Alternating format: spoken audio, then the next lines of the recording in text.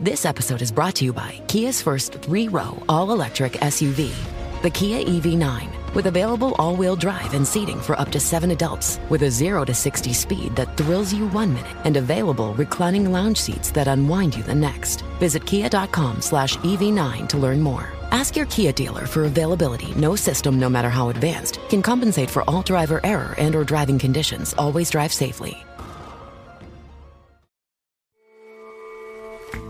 I'm Jason Palmer, one of the hosts of The Intelligence, The Economist's daily current affairs podcast. The Economist's award-winning shows make sense of what matters, from our special series on China's president to our weekly podcasts on business, technology, and American politics. Our journalists provide fair, in-depth reporting on the events shaping the world. Search for Economist Podcasts Plus and sign up to our free 1-month trial.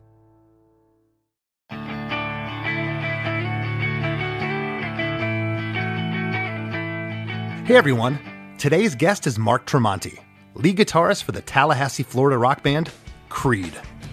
Together we break down the writing, recording, and inspiration behind the smash hit single, Higher, taken from their 1999 album, Human Clay. Talk about evading the sophomore slump. Creed came roaring back with the first single from their second album. Hot off the heels of their huge debut album, My Own Prison, it sounds like the band didn't have much time to think about anything except writing new songs.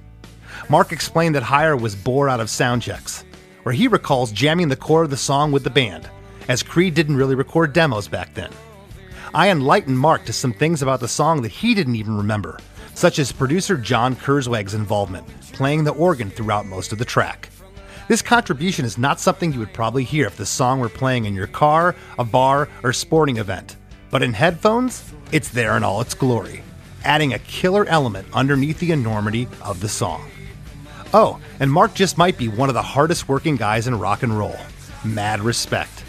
So for all this and a ton more, stick around and let's get higher. Hey, hey, have you heard? Chris DeMakes a podcast. Hey, hey, have you heard? Chris DeMakes a podcast. Hey, hey, have you heard? Chris DeMakes a podcast. Hey, hey, have you heard? Chris DeMakes a podcast. Good morning, Mark. Good morning. How are you? I'm doing great. You have the honor of being one of the earliest guests. I don't like to ruin the illusion here. I like people to think whenever they're listening that this is live, but it's not. But yeah, you're up bright and early. I like that. I am too. This is actually my second interview of the morning, so it's I started at 8 a.m. this morning. I absolutely love it.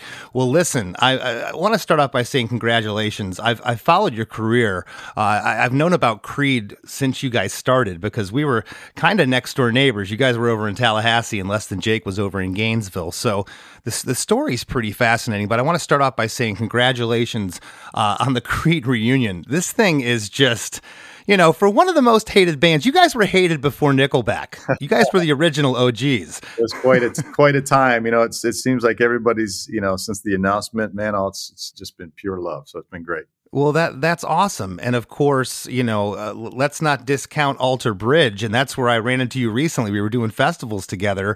This band, I mean, look what you've accomplished there, what you've done with Tremonti. And then this is probably the 5th time I've told you this through text when I saw you. But the Frank Sinatra covers record that you did, Tremonti Sings Sinatra, released a couple of years ago with proceeds going to the National Down Syndrome Society.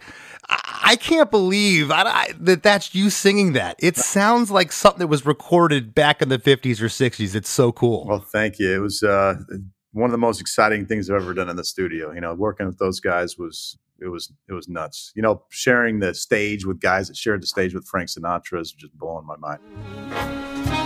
Use your mentality. Wake up to reality. But each time that I do, just the thought of you makes me stop before I begin. 'Cause I've got you under my skin.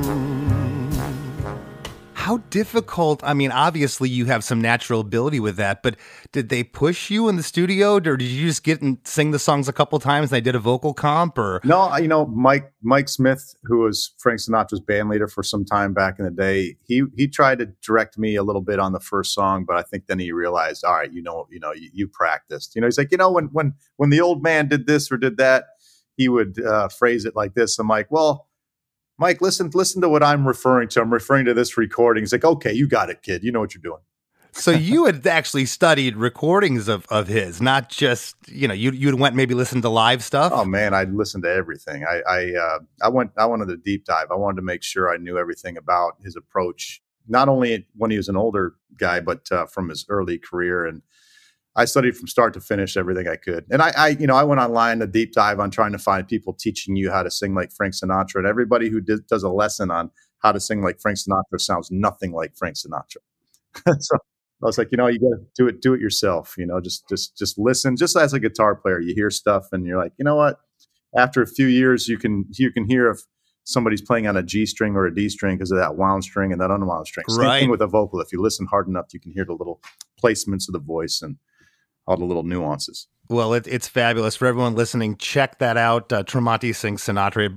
It blew my mind. But getting back to the early 90s, I mean, there was some noise coming out of Tallahassee. There was this little band called Creed, and I was hearing about you guys. And I can't remember an old engineer at a studio in Gainesville. I don't know if do you remember Mike Rodolante? Does that name ring a bell? I do not. No. Okay, I think Mike did maybe sound for you guys. Maybe it might have been locally in Tallahassee for a little while. But there was this noise of this band, and then the next thing I know, this record comes out.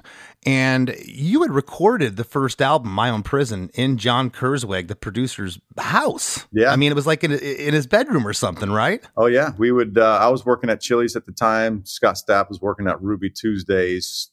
Flip our drummer was working at a knife store at the mall.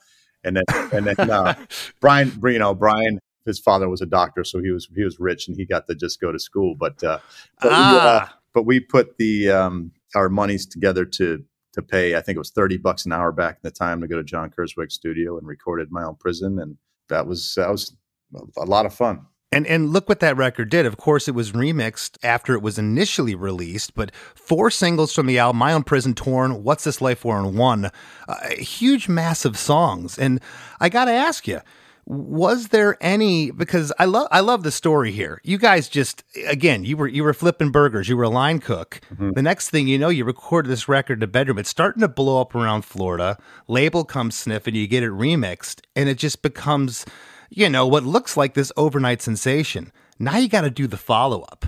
Oh, yeah. Was there any pressure? Was there any thought of, oh, man, we have to repeat this? Yeah, back in the day, man, the rock and roll world, when you're in it back in those days, was not rooting for you. Everybody's trying to give you hurdles and trying to chop you down. So from when we had our first single come out, My Own Prison, it went #1 on the rock charts. And then everybody's like, most bands have their one-hit wonders, and you better soak it in now because you're not going to be here tomorrow. And then we put out Torn. I think it was our second single, and that went #1. We're like, all right, we're still surviving. And then like, all right, well, maybe as your first record is great, but you're going to have a sophomore slump on your next record. And then we come out with Higher, and that's was our biggest song at the time. So we just kept on, having to prove ourselves year after year. And yeah, it's just the way of the world, man. People see some success and are like, well, you're not going to be successful if you don't do this or don't do that. But I think at the end of the day, if you just keep your head down, work hard, write songs that you believe in, other people are going to. Well, and I got to tell you, by the late 90s, you remember everyone. Gene Simmons, Rock is Dead, Rock is Dead.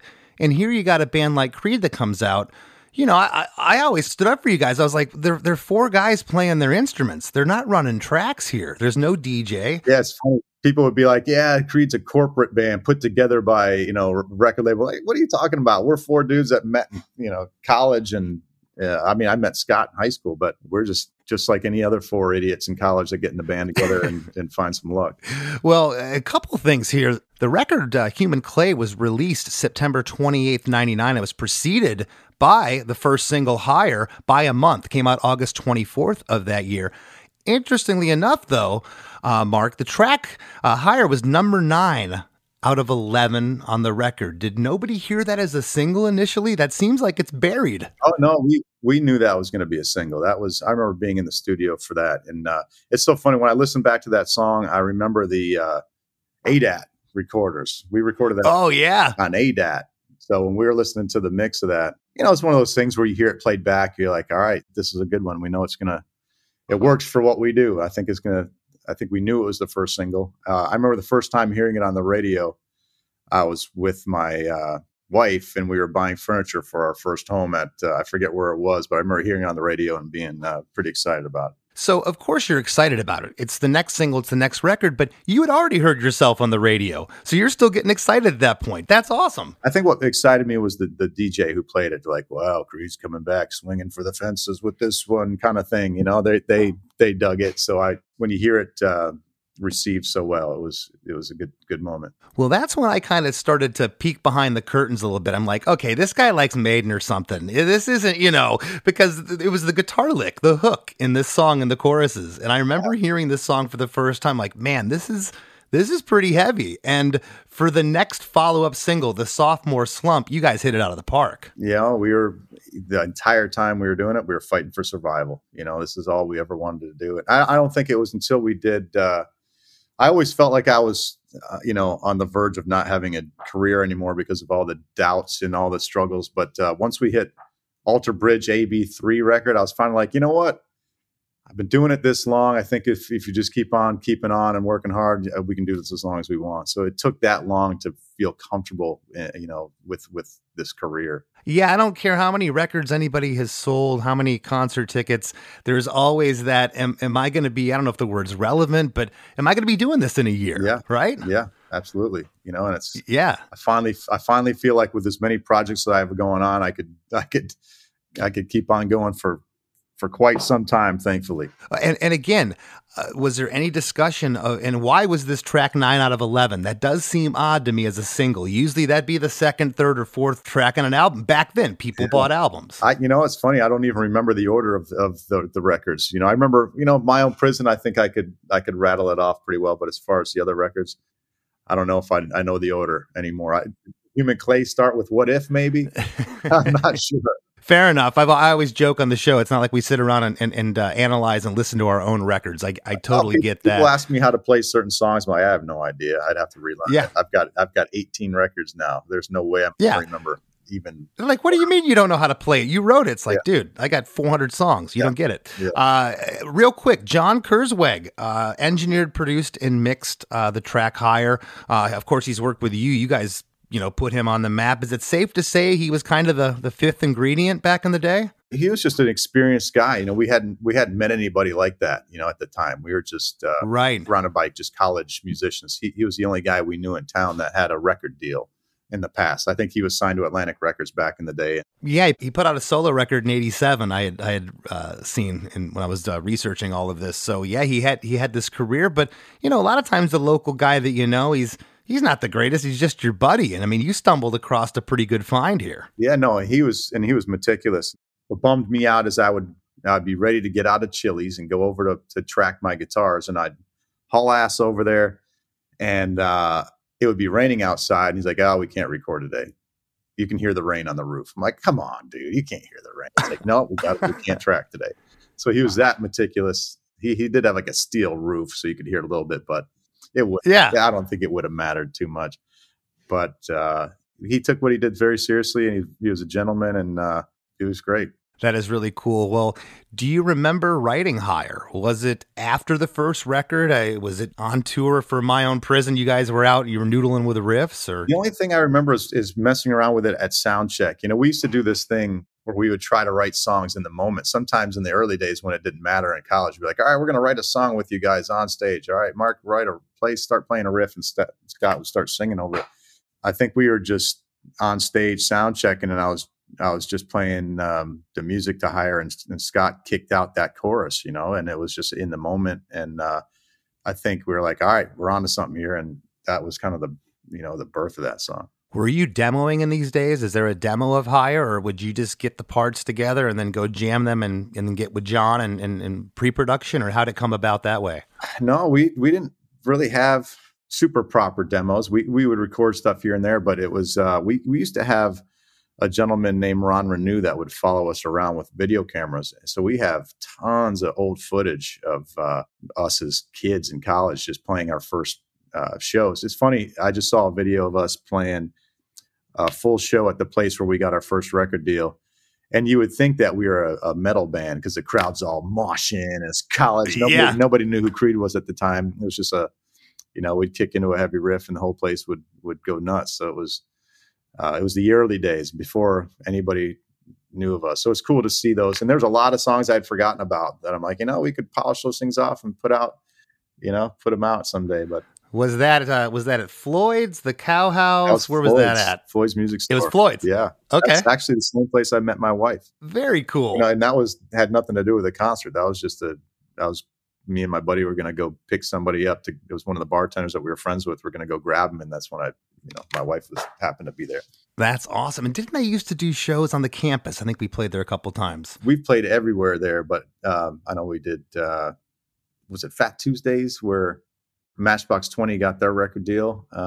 Yeah. Oh, that's right. Yeah, I was there that night where it was Matchbox 20. They were in there. I think they had a different name. Tabitha's Secret, I think it was called. Yes. And they were in there doing a showcase. And I think after that show, they got an offer. So I think I was at the show where they got discovered by a label. That's awesome.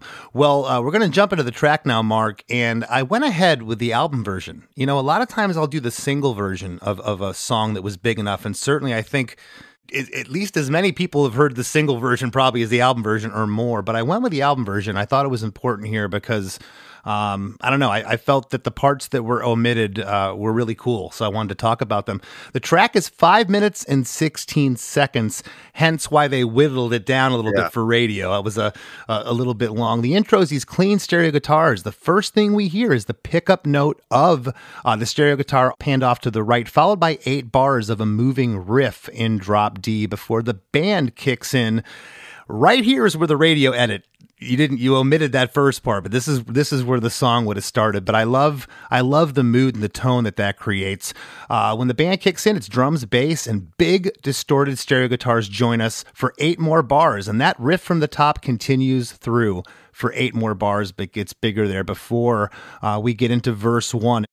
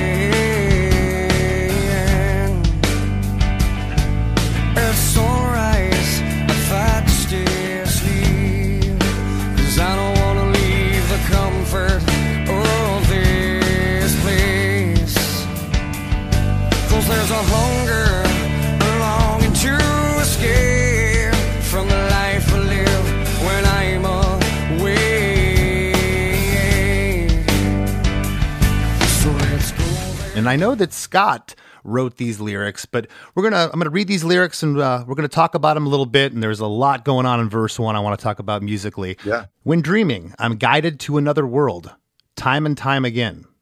At sunrise, I fight to stay asleep because I don't want to leave the comfort of this place. Because there's a hunger, a longing to escape from the life I live when I'm awake. And you guys got a lot of grief for being, having religious overtones, and when I was a kid, I liked Stryper and Slayer just the same. My listeners know that I've said that before. But these lyrics, they sound pretty positive to me. They sound like they're coming from a good place, and religious or not, it just, the song feels good. What does this verse mean to you? To me, it's just escapism, it's the, being able to escape the tethers of normal life or the fetters of normal life and just going and being in your dream state where life is good. And when you wake up from a dream, sometimes you're like, damn it, let me get back to what it was. Cause now I got to go to work flipping burgers at Chili's. Right. And speaking of the religious overtones, one thing you got to say about Scott Stapp in general, still to this day, is he caught a lot of grief. And as a band, just a guilty by association thing, we would get the same thing. I never really took any offense to it whatsoever. But Scott, as much as he took heat for that, he never backed down from it, never changed his tune, it never affected him. He's like, I believe what I believe, and you got to respect him for that, Good for him. Well, yeah. And, it's especially when you're being thrown into the public light like you guys were at that point. I mean, this record sold 10 million copies. That's diamond certification. Not many bands do that. Yeah. Michael Jackson, Def Leppard. I mean, think about that. Yeah, no, it was a pretty, at the time we were kids, it seemed like, and you appreciate the hell out of it, but you don't really appreciate it as much as when you start another band called Alter Bridge and you see how hard that fight is to get the radio play, to get the record sales. And I've lived both sides of that fence. I've been in the band like Creed, where you have the huge amount of record sales and radio play, but you also have the critics and people lashing out at you. But then I've been in Alter Bridge, where it's tougher to sell as many records, but you have the critical acclaim. So I've gotten to see both sides of the fence. Yeah. And just the fact that you've gotten where you've gotten with Alter Bridge. Not many people go outside of their bands and can, it's very, very difficult. I've always said the band is the sum of its parts, but verse 1, a lot of cool things. And I think you've already answered this question. This record wasn't done to Pro Tools. No, you did it on ADAT? Oh yeah. ADAT. Mm-hmm. Oh, not even to take ADATs were a nightmare. Remember they used to have to chase each other, and it was just. Well, I didn't know anything about it. I'm just sitting on the couch, and he say, "All right, ready? Here we go." I don't know how he put it together. I don't know how ADATs what the process was, other than sitting back there and just being excited. Do you remember any primitive editing on a computer? Like after he would take the ADATs and dump them, and you wouldn't be able to do what you could do now, move vocals around, but you could move sections. Yeah, I don't remember ever overdubbing anything. It was kind of like, here's your take, and then he would just put it in. It was record whatever tone you got. It wasn't a section. It's like whatever is clean, we're going to hit that. Whatever's dirty, we're going to hit that all in one chunk, and the sections were how it was shot. Like you said, you take the first verse, and once it hits that pre-chorus or that chorus, and it hits the dirty guitars, whenever the different tone sections are, that's what we would cut. The dirties in this song, especially the chugga-chuggas in the pre-chorus, and we're going to get there. Mm-hmm. I've never heard a tone like these big stereo guitars in this particular track ever again. Huh. I know your tone, but there's something about this song that's just, these stereos are massive. I can't remember what amp I used either back then. I think I might have had one of those old Hughes and Kettner before the Hughes and Kettner came out with the fancy lit up amp. There was one before. I think it was a Tax 100 or something like that. I forget. But I combined that with some other amp. I don't know what it was back in the day. I think this was before I could afford a Mesa Boogie rectifier. Some of the craziest, biggest guitar tones are just swap and mix and match. Yeah. I know that. I've had guys on this show. It's like, I borrowed my buddy's amp last minute and I got this massive guitar sound, and you try to replicate it again, and then you're like, you don't know what you did. Oh yeah, I was just watching something on the Kinks, and they were talking about when he recorded one of the first kind of heavy metal sounding guitars. He took an amp, a little amp that he bought, little Bluth, I forget the name of it, and he took razor blades and he cut away from the cone, and that sound made it sound like this overdriven kind of distorted metal tone. They say, that's how he started to invent the heavy metal tones. That is awesome. Well, verse 1 here, the big stereo guitars, they decay from the intro. They are out by the lyric time again. Drums, bass, and clean stereos are strumming with some, what I'm calling in-between single note playfulness here. The bass tone's ripping. The bass, where the bass sits in this is really interesting too. It doesn't hit you in the face. It has its own place kind of back here, but it's really big. And on the line, because there's a hunger, a longing to escape, an organ panned off right swells in here. Kind of sounds like a Leslie. It's really buried, but what a layer. 'Cause there's a hunger, a longing to escape from the life I live when I'm on. Yeah, I can't even remember that layer, to be honest with you. We're going down memory lane. I don't know what John would have used. Mark, I've never heard it before. I've heard this song hundreds of times. I've never heard this until I got in headphones and really listened. I'm like, wow, there are some overtones. I think it's a Leslie or something. It is so cool, and it builds. And back in those days, you couldn't break out your laptop and just have a synthetic version of it. Right. You got to have a Leslie, a real thing. In all fairness, when you went back home for the night, that could have been John sitting there doing a lot of this that you never even saw him track. Yeah, it could have been, but I think he would have told us, unless we just forgot and we just saw him doing it. Hey, whatever he did, he knocked it out of the park. It's there, absolutely. Well, right there, we get into pre-chorus 1. And pre-chorus 1, I'll say it later somewhere in my notes here, but I'm going to make the argument that this is almost as catchy as the chorus. Yeah. Well, it sets it up. It does. It's a moment. So let's go there. Let's make our escape. Come on, let's go there.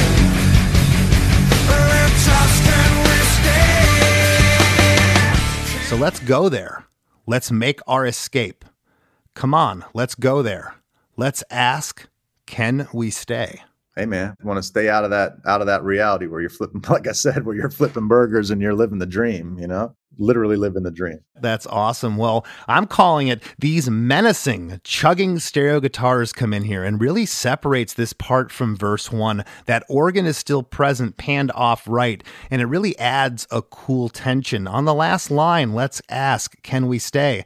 The guitar, kind of in the last chord, goes up this octave to launch into chorus 1. Pre-chorus 1 here, the vocals sound doubled, Mark. They don't sound doubled in verse 1. Is that where they might have got doubled? I'm not sure, to be honest with you. It's a tight double. It's not loose, but it's I can hear what sounds like some movement in there. Chorus 1.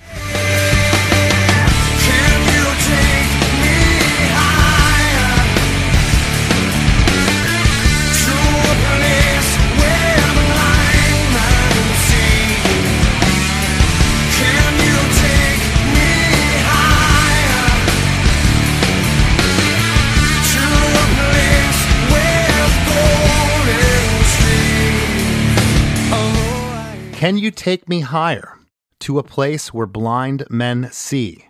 Can you take me higher to a place with golden streets?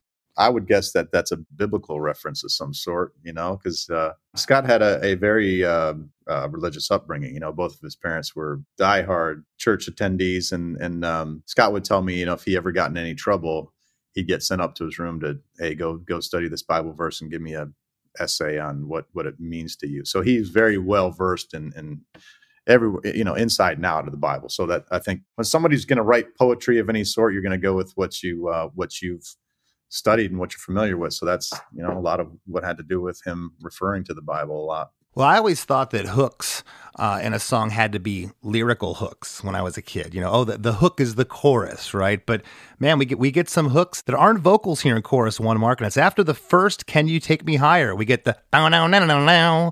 When I heard that, I was in my car when I first heard this song. We're going back 25 years, and when I heard that, I was like, that's when I was like, I gotta peek behind the curtains here. There's some metal influence going on here. That's not a 90s alternative grunge riff or whatever you want to call it. What was happening during that time period? What was that all about? Did you just fly that in the studio, rip it at one point, and everyone liked it? It's such a cool part. Well, I was always the only guitar player other than bass, obviously, in the band. So I was trying to fill out as much space as I could. I tried to keep it as interesting as possible without just strumming chords and try to tap little lead parts in with the rhythm parts. And, I always picture myself on stage. What's going to be fun? Just strumming the chords or doing a little lick here and there and just try to keep it, interesting. How many hands you see in the air do the air guitar to that part? Hey, I hope I can see him next summer when we're back out there.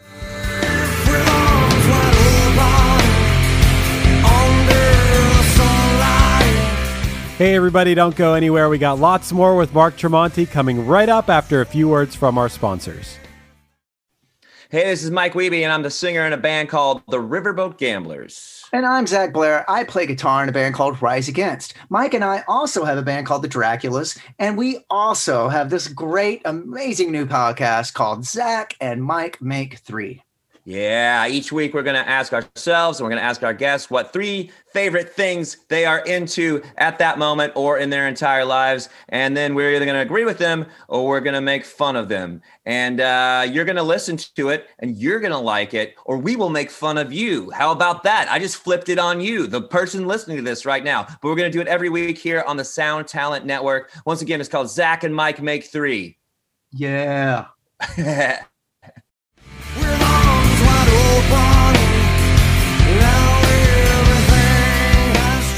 And now back to the show. We go right into verse 2. It's the same overall instrumentation as verse 1, but there's a couple other things. Although I would like a world to change, it helps me to appreciate those nights and those dreams. But my friend, I'd sacrifice all those nights if I could make the earth and my dreams the same. The only difference is to let love replace all I hate. Although I would like our world to change, it helps me to appreciate those nights and those dreams. But my friend, I'd sacrifice all those nights if I could make the earth and my dreams the same. The only difference is to let love replace all our hate. Yeah, I mean, to me, that's could work better in these times. You know, it seems like the world's a jacked up place at the moment, and I think he's saying those lyrics. In reality, life is got its ups and downs. It would be great if we could all be, you know, these pie in the sky ideas or these dreamlike states you have that are perfection. And I would give up all those dreams if I could make it a reality. The songs are really major positive, especially the lyric. But there's also kind of like a sadness to this song I get. Do you feel that? Like a desperation? And I don't know why it was such a positive lyric. Yeah, well, I mean, when you hear like, you know, we need to replace all the hatred in the world, that's a sad thing, you know? Yeah. Yeah. Well, on the line, it helps me to appreciate those stereo guitars like verse 1. They finally fade out. And then we get like a keyboard on the next line, those nights and those dreams. It's like an organ swell, just very subtle that happens. If I could make the earth and my dreams the same, a noodly organ. Super buried comes in here. It's kind of swirling right and left. And when I say buried, it is just, you would almost never hear it cruising down the road with car noise. Make the earth and my dreams the same.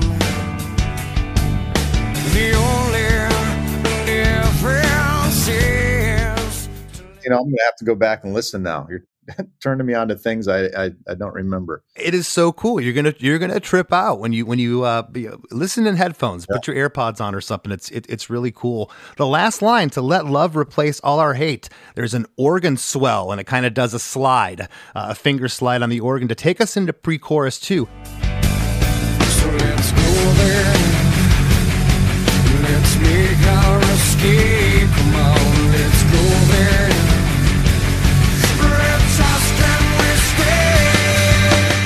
Same lyrics as pre-chorus 1. At this point, why mess with the formula? You're not going to add any more information here. The words are perfect in the pre-chorus, right? Yeah, absolutely. Don't overcomplicate it. We kind of did that later on in our career. If you listen to the song Time, which is, I think, our best song, I think we all agree Time on the Full Circle record is the best song we ever recorded. But verse 1 and verse 2 have different melodies, which isn't very common. No, that's a risk. That's a risk to take, but sometimes that's really cool, Yeah. and that's what you know makes you talk about that song. Oh, the second verse isn't like the first. You know, with Scott being your primary songwriting partner in Creed, Mark, did you ever find like, you know, he'd bring in a lyric that you didn't like or didn't think felt the song? Would you talk about that, or was it just Scott's vision? Here's my music, and what's your vision with this? No, I mean, when I worked with Scott, I would write the music, and then I'd write a lot of melodies as well, and I would throw out lyrics like on the first record, you know, What's This Life For? I wrote a lot of lyrics for What's This Life For? I wrote the lyrics to Torn, and then scattered lyrics throughout, and then Scott would take his lyrics, and in the early days, you know, no, it was, I thought I would never second guessed anything. I think it wasn't until the only time I ever second guessed Scott's lyrics were on the Full Circle record when we were doing we were doing a song. It was the ballad, I think Walk Away in Silence it was called. And he started speaking in another language. Whoa. And I'm like, hey, man, after his explanation of it, he's like, that's how, it was something I'm saying to my wife or this and that. I'm like, hey, man, if it's a rock song, I don't care if it's Spanish, Greek, whatever it is, I think you need to just stay English. I think I don't know, it's jarring. It was jarring to me. And he gave in and he agreed in the end. But well, I've never had that happen in my band. No one's ever come in and wanted to speak a different language. I'd probably have a difficult time with that too, Mark. Yeah. The only time I've ever considered it was Frank Sinatra does an incredible version of Ave Maria in Italian. Like, that would be fun. That'd be a good challenge. Unless you're saying you're speaking Italian and you say something stupid, and I'd have to have one of my relatives listen to it, make sure I'm not saying something wrong. There you go. Well, pre-chorus 2, same overall instrumentation as pre-chorus 1, but the organ and more so, its overtones seem a bit more present here in pre-chorus 2, which I like because that's building the track, building the song. Chorus 2.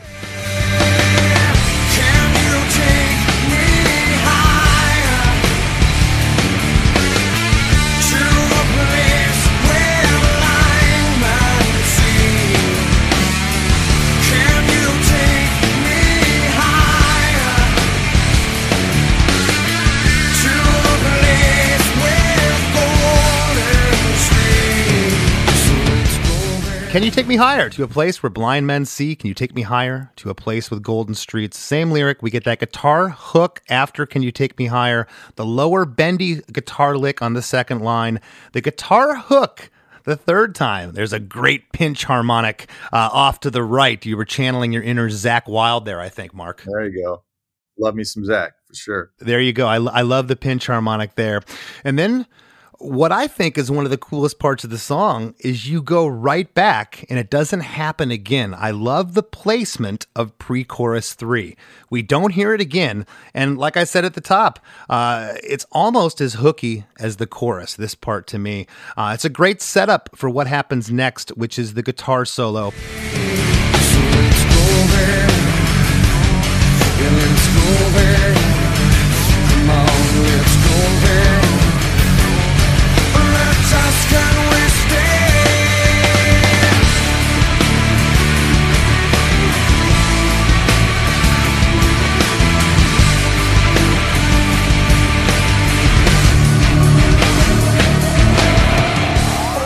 So let's go there. Yeah, let's go there. Come on, let's go there. Let's ask, can we stay? But this time on the first line, you get a let's go there from Scott that's echoed off to the left. Let's go there on line 2. It's echoed to the right. And on line 3, come on, let's go there. You get that whole line panned off to the left. And there's an arpeggiated organ part. I'm calling it the Twilight Zone part here, Mark. It's like do-do-do-do. It's like a 3-note thing. It's buried again off to the right, a little more audible than some of the other parts, and it is killer. Those vocals that I was talking about with Scott a moment ago, they're kind of like filtered, like back calling responses. And interestingly enough, up to this point, it dawned on me. I said, where's the harmonies in this song?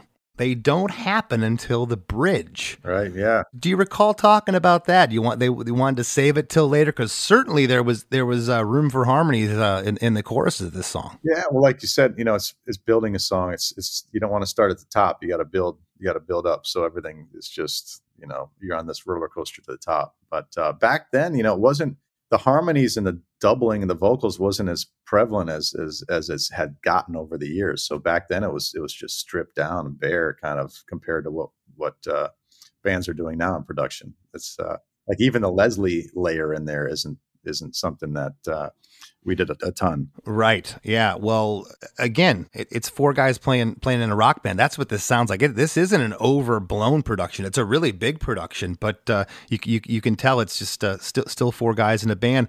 The guitar solo comes in after pre-chorus 3, and I can't state enough. I love that pre-chorus 3 doesn't happen again, but it does happen 3 times, as I feel it had to happen 3 times. Yeah. It's darn near as catchy as the chorus.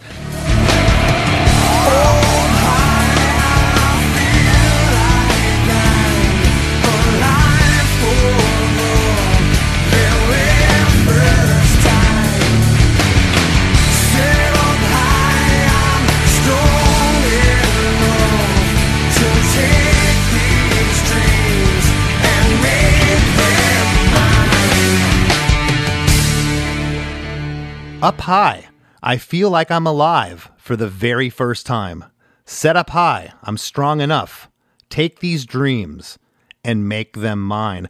Before the pre-chorus lyric starts, there's like this spaceship sound that happens. It's almost like a Tom Scholz from Boston Rockman, like when you turn that thing on full blast. Well, I did have a Rockman. I had a bunch of little racks. Maybe I brought one in for the studio. Who knows? I'm telling you, it sounds like this spaceship thing happening. It's such a cool way to enter into this bridge. And we get our first harmonies on very first time. They're subtle, but it's the first harmony in the song. We also get a vocal harmony on Take These Dreams and a vocal harmony on Make Them Mine. At the end of this section, these big octave guitars come in. They strike with the band. It's just like this whole part crescendos, and it really helps set up the next 8 bars of what I'm calling a musical interlude before the second half of the bridge.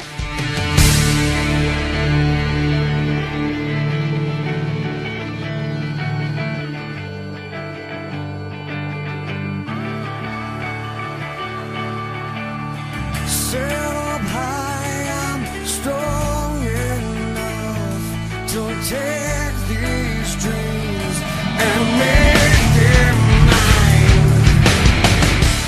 Now, this part, I didn't A-B them that closely, Mark, but if I were to guess, I think this was another part that was clipped for the radio edit. Probably. I mean, we had to find the places that didn't have vocals in any musical part and chop them in half. So yeah, I'm sure that bridge got chopped in half. But I went with the album version because I love this part. Yeah. I love that it dips down to this musical interlude and then it comes back for the bridge before you get to the double chorus at the end. Again, you don't go back to that pre-chorus. We don't hear that again. So I think it's cool. You know, when we play live, we're playing the radio edit because it's such a widely known version of that song. We're not playing the album edit like we normally would do. I don't think any of us even remember the album version. So you're telling me I should have done the radio version? You got to come back. We got to do the radio version now, Mark. Yeah, Jeez. You know, it was like I said, it was so widely played and heard and performed. It's almost like the record version is just long forgotten unless you're a diehard that's listening to the actual album. And isn't that funny how that happens? I mean, you couldn't help that the song sold 17 gazillion copies and became one of your signature songs. So you're going to play what the audience knows, right? It destroyed the original version in a good way. Yeah. Sometimes you don't know better. You know, when we're recording a record, we're like, no, this is the way the song should be. And the record label's wrong. Radio folks are wrong. They're destroying our art. Hey, maybe they were right in this case. I just read Geddy Lee's new book, and he has a quote in there. It says, mixing is the death of hope. And I'm like, what does that mean? I started to read it, and it was like, yeah, when you're recording, you're hearing all these overtones and these parts, and they're pushing your vocal up. And now when it's mixed, it's like, where'd my part go? Where'd my part go? I need the guitars louder. You know that fight. We all go through it. Oh, yeah. We've had that many a times. I remember when we did the only time we had to have a slight disagreement with John Kurzweig was on this record when we did the song Faceless Man. We have the beat on an offbeat, and he put it on the beat on the one, and we're like, wait, no. He's like, no, it just sounds wrong. We're like, no, it's just the way the song is, and we kind of battled over it. Finally, we got our way, but Faceless Man's another one of those songs that we think is probably the second best song we've ever done, and I'm glad we stood up for ourselves.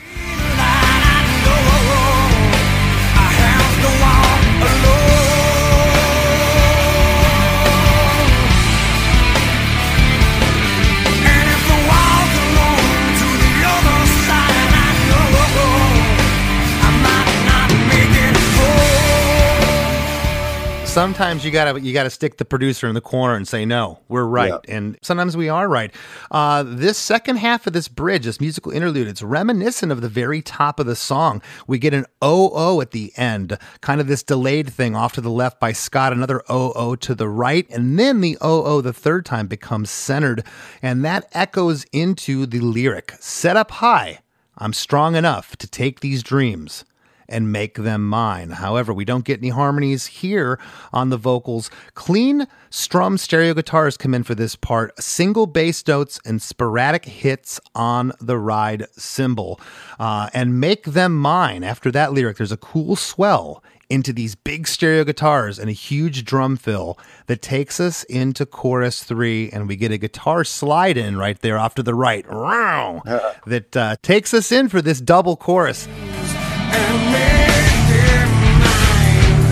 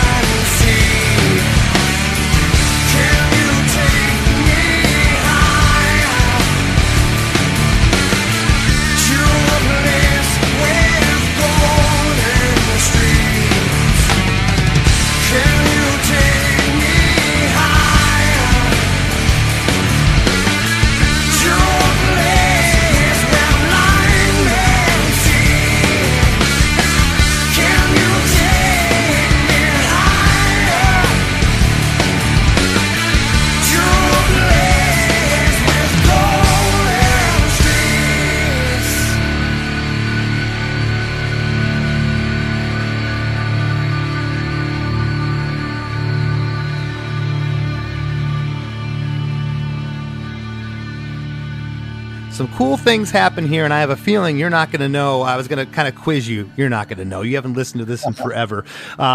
Double chorus right after Can You Take Me Higher? We get that guitar hook, and man, there's a really killer, busy bass run. I say busy, not in a bad way, that happens right after that line. Doesn't happen elsewhere in the song. It's killer. To a place where blind men see. We get that lower bendy guitar part, and on Can You Take Me Higher? The third line. Guitar hook comes back in. This time it is a crazy squeal pinch harmonic off to the right. You got to build the song, man. You got to have the biggest one at the end. There you go. I'm glad you saved it, Mark. And then the second half of the chorus, again, the lyric is exactly the same. After Can You Take Me Higher? The guitar hook happens. We get a harmony, vocal harmony, onto a place where blind men see. It's a really loose vocal harmony, but on that line, on the second line, doesn't happen anywhere else in the song, we get the high guitar hook again. Yes, sir. And then it happens on the third line, there's a guitar hook. And the last line, To a Place with Golden Streets, we get a vocal harmony on that as well. The band ends here, and on the fade out, you get a super high guitar harmonic panned left, and you can really hear that organ part trickle off to the right, and the song ends. You know, you wouldn't hear these layers again driving down the road or jogging, listening to it, or just casually hearing it in a bar or a restaurant or wherever you're going to hear this song. When you sit with headphones and listen to the overtones of what's going on underneath the band, it's really, really cool. Awesome, man. Well, I need to do that. It's been a long time. And I haven't put on a lot of Creed records until we started announcing the tours, and then I think we were at the beach, had a party, put some music on. I was like, oh man, forget about this track. We're going to have to pull these out. And isn't that weird? And you go back, and have you ever struggled? Have you ever been like, how do I play that? Because I have. I've went back and like, what am I doing here? A lot of times the part will get buried. I have to, nowadays when I write a song and an album, I have a file on my computer that tells me exactly how I play everything. But anything before Ultra Bridge 3, I have to relearn again by ear. So it's a task. You know what I do a lot of times is I'll get on YouTube and say, how do I play What If by Creed? I was going to say, when I like to pick up a guitar and go through songs on here, and sometimes I don't know what's going on. It's like above my skill set. So I'll go on YouTube and man, you just start getting, okay, this guy butchered it. It's wrong. I could hear off the bat, this guy's wrong. Yeah. And finally you'll find the guy. It's like, okay, he knows what's going on. Absolutely. But it's very helpful. Yeah. Sometimes you have to dig. Well, listen, thank you so much for carving out some time to sit in here today. I nothing but respect, man. You're just out there working year after year. I'm stoked to see what happens with the Creed reunion. I know it's going to be huge. I've mentioned a lot of what you got going on, but before we break, anything else you'd like to leave the listeners with? Here's your shot. Well, since we're right around the corner from Christmas, I just put out a Christmas record with the guys I recorded this Sinatra record with, and plus 23 stringed instruments and a percussion section and a choir. So it was a lot of fun. That just came out. It's called Mark Tremonti Christmas Classics New and Old. Like I said, we got a show here this Saturday performing it. So I'm really excited about it. I'm not laughing to laugh. I'm smiling. I mean, it's great that you're doing that. It's a different look and it's cool. Yeah, I mean, that's how I got into the Sinatra thing. I was singing Christmas songs and this lower stuff really suits my range better than the rock singing high all the time. So yeah, no, it's been a lot of fun. So hopefully I can do volume 2 one day. Awesome, man. Thanks so much, Mark. Thank you. Fly me to the moon, let me play among the stars. Let me see what spring is like on a Jupiter and Mars. In other words, hold my hand. In other words, baby, kiss me. I can't believe how much Mark sounds like Frank Sinatra on these songs. Go check it out. It's incredible. And I hope you all enjoyed this episode, but don't go anywhere. We got lots more Chris DeMakes a podcast coming right up after a few words from our sponsors. Hi, this is Chad Nicefield. And this is Justin Press. We're the host of Making Waves, the Shiprock podcast, a part of the Sound Talent Media Podcast Network. We're inviting you to sail away with us on an epic journey in musical enlightenment. Every week, we bring you only the best artists in rock music and discuss everything from the cruise, to the stage, to the saga of being a professional recording artist. We'll have lots of special guests along the way, so tune in every week. Your stateroom is available every Monday morning, so welcome aboard.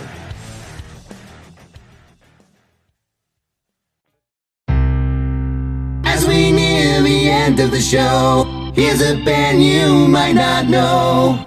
Welcome to this week's Band You Might Not Know. If you'd like your band to be considered for Chris DeMakes a Podcast, email your best song and a short bio to bandyoumighttnotknow@gmail.com.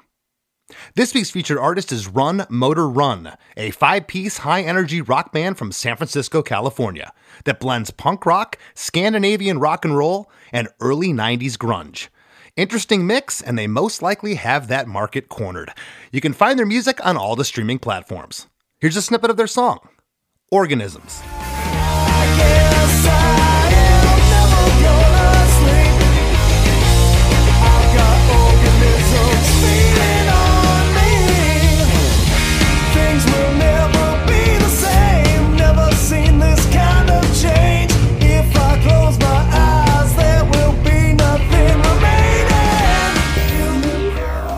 The Wrap with Chris and Chris.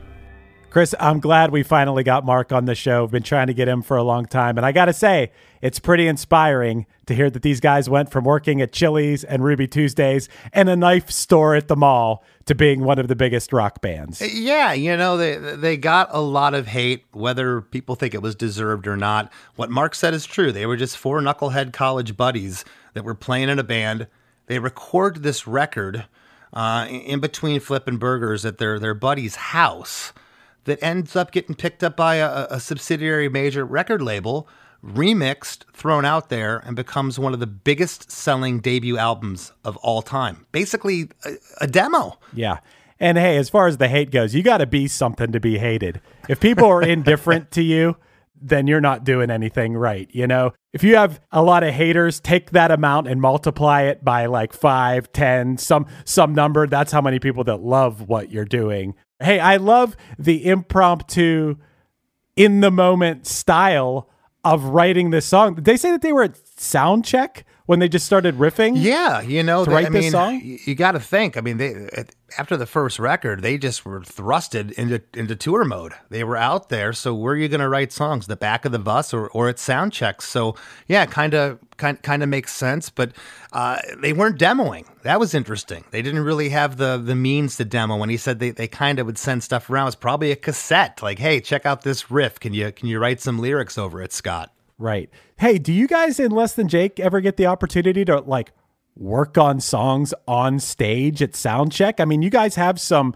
longer sound checks when you're headlining. Do you ever do that? We do. We filmed a couple videos at sound check in the past couple years. We did one for the last track on Silver Linings, our record from 2020. There's a song called So Much Less that we recorded. It's funny. We recorded it at the Marquee out in Tempe, Arizona, and came back and recorded our Come Dancing live portions at the same venue about a year later. So yeah, we take the liberty of sound checks to work on stuff sometimes. You can't get a much better, I don't know, environment. It's kind of inspiring. You're in this venue and you have all your best equipment and maybe you have your in-ears running. It just seems like an ideal environment. I'm just never in that environment where I have hours long sound checks. I'm in a practice space when we're writing, but I think that's pretty neat. That's a pretty neat way to write songs. I also think, you know, when you're going back to this time and you're recording to ADAT, they didn't record this to Pro Tools. There's something beautiful about recording with a set of limitations to a certain extent. And every step of the way, knowing you don't have the luxury of, oh, we're going to go back and fix that. Don't worry about that. For right now, that's just a placeholder. What you're doing is what has to be there. I mean, I think that's actually really cool. Well, you're making yourself a better player. You know, I've always said there's no way in the 70s, 80s, even now, like really good session players, they don't come in and take 30 takes. they come in and kill it. That's what they do. And I was never that good. I'm still not that good. I have to really work at playing guitar. And, we'd make recordings back in the day and they would get done. It's like, okay, now I have to learn how to play this. Right. What parts am I going to omit that don't need to be there? I can't play 3 guitar parts at once that I layered. What's going to be the forefront live? Dude, that's so funny. I've been doing that lately. We have some Punchline shows coming up where we're playing some songs that we haven't played in a decade or never played. They were album tracks that we never played. And I have to go back and be like, what am I playing here? What am I doing? And I think it's so funny that both Mark and you said that at some point you've gone on YouTube to find some kid that's playing it on there and be like, oh, that's what I'm doing. I think that's pretty inspiring for all the YouTubers out there making the how-to videos. I love watching a good how-to play something video on YouTube. Yeah, I've had to research my own stuff, other band stuff before, and you'll find some bad videos, incorrect videos, not bad, very incorrect. But sometimes you'll stumble across it, like I said, like, oh, this guy's got his act together. But man, you talk about the old sophomore slump. It didn't happen to these guys. I mean, and it sounds like they didn't have much time to think about it. They went from the tour straight into recording the next record. And Mark didn't have an answer. I'm still a little bit perplexed why they would have buried the arguably one of the biggest songs of their career, number 9 out of 11, back when you would forefront the album. You'd put the top songs up in the front of the album. Yeah, it's interesting. I guess it doesn't matter to the radio and like where it is on the album. And I guess maybe we overthink that. At this point, it really doesn't matter. To be honest, in the days of streaming, I don't know if you noticed this, Chris, but unless you have some giant, massive single, whatever is track 1 on your album is probably going to be the one that gets the most singles now. So you better really front load your album if you believe in a song now. We used to be pretty artsy about it. I think we, in my band, we still kind of are, but I think as we're about to finish a new album, we better think hard. Like, we better put whatever the best song is first, because that's the one that's going to get the most streams. And speaking of first, Chris, it's the first of the year. Happy New Year. Something I didn't even say to Mark. Happy New Year. This is the first episode of the year. 2024. We made it. I like that it's an even year. That feels lucky, right? It does. It does. I think it's a leap year as well. Is that correct? Yes, it is a leap year. And if you're thinking about taking the leap into joining the Chris DeMakes a Podcast supporting cast, now's a great time to do it. If you love the show, if you love what we're doing, and you want to get bonus episodes and an enormous, years worth of back episodes where you learn about music, you have some laughs, you learn some stuff. It's just a great supplementary episode to each week's episode. You can go to chrisdemakes.com to sign up for a supporting cast. It's the perfect time to do it. That's right. Thank you for supporting what Chris and I absolutely love doing. We got a lot of great stuff planned for 2024. Give us a follow on Instagram. We have a Chris DeMakes a Podcast Instagram page. We just started it. Chris, man, you've been throwing up a lot of really, really cool videos up there. A lot of cool content, so go check that out. Also, the Chris DeMakes official YouTube page. Go over there and peruse that. Chris has been in there as well, putting up a lot of great content. And also give Chris a follow on Instagram at less than Chris Fafalius? No, at less than Chris D. That's me. Do you want me to make at less than Chris Fafalius? I mean, I'm a fan. Me too. Give him a follow at Chris Fafalius, not less than. And go over to our Facebook page and join the Facebook group. Chris, there's 5,300 members in there now. I can't even believe it. Yeah, we have a good time over there. We're just tackling every corner of the internet with Chris DeMakes a Podcast. That's right. No stone unturned. And also, before I forget, because how could I forget? It's how we end every episode. I want to thank this week's guest for sitting in with us, Mark Tremonti. And we'll see you next week. Do you like to laugh, geek out on music, and learn all about that band or artist who had that one song back in the day, but then seemed to fall off the face of the earth? If so, you need to subscribe to One Hit Thunder. Together with an array of interesting and hilarious guests, we do a weekly dive into one-hit wonders like Eiffel 65's Blue, Krayshawn's Gucci Gucci, EMF's Unbelievable, Delamitri's Roll to Me, Los Del Rio's Macarena, Musical Youth's Pass the Dutchie, and even Patrick Swayze's She's Like the Wind. So are you subscribed to One Hit Thunder or what? As Desiree would say, you gotta be. And as K7 would encourage, you gotta come baby come and join in on the fun of the One Hit Thunder podcast. Come baby come come, baby, baby, come, come. Come, baby, come, baby, baby, come. Hey, this is Dewey Halpus, host of Peer Pleasure on the Sound Talent Media Podcast Network. Join me each week as I explore another long-form conversation with one of your favorite musicians, actors, comedians, or creatives. From Chino Moreno of the Deftones, John Gorley of Portugal the Man, to Fat Mike from NoFX and Ian MacKaye from Fugazi and Minor Threat, we go all over the map. From Fall Out Boy to Slayer, Peer Pleasure has it all. Check us out now on Sound Talent Media. Hey, this is Chris Santos, host of Delirious Nomads, the Blacklight Media Podcast, part of the Sound Talent Media Podcast Network. Delirious Nomads is a podcast about all things heavy metal, as well as breakdowns of your favorite combat sports. And me being a chef and all, we'll be riffing on some food talk every week with very special guests from across the globe. Listen and subscribe at soundtalentmedia.com.